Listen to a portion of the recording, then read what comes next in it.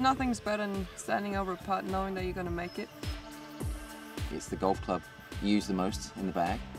It's the one that you finish off the round most of the time. If you don't feel confident with your putter, nothing goes right that day, and there's no way of shooting a low score. My ideal practice putting session, for me, it's having a lot of games or drills to do. You can cut your putter, you can hook your putter, but you just have to do it the same thing every single time. With no consistent roll and no consistent speed, making putts just becomes a lottery. My reaction when I first hit the method putter was, wow. It was amazing. I loved the grooves and the look of it. The grooves give you that great control. They get the golf ball turning over much faster than we've ever been able to do before. That definitely transcends into making more putts and having better control on the greens. With the method putter that I have in my bag, I know the ball comes off perfect every single time.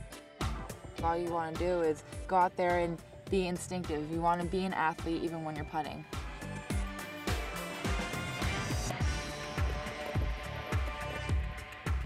Hey guys, Suzanne here with Nike Golf. Thanks for hanging around. Hasta la vista.